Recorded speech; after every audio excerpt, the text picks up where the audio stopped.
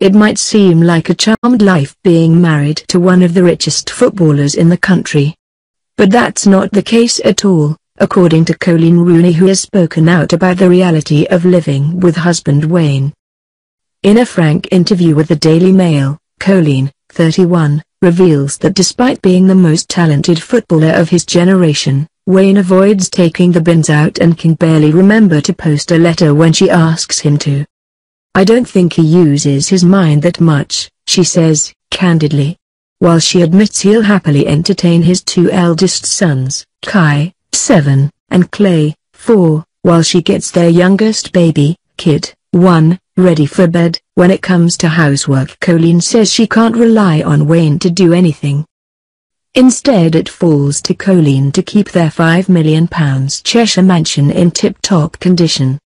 Her work is only set to double when the couple move into their new £20 million complex, which is currently being built, complete with an orangery, cinema, bar, wine cellar and separate lifts for guests and the family.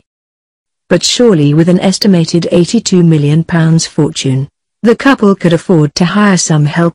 Maybe when it comes to cleaning, but the Liverpudlian beauty revealed they have no nannies. Only Coleen's mum, Colette, helps out with the childcare. Although you'd think the Manchester United star would be a regular on the sidelines of his son's football tournaments, Coleen has actually banned Wayne from going because he attracts too much attention.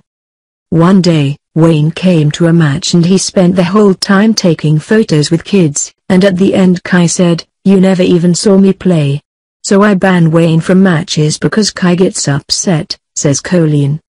But despite his domestic shortcomings, the fashion designer insists she is still madly in love with her former childhood sweetheart.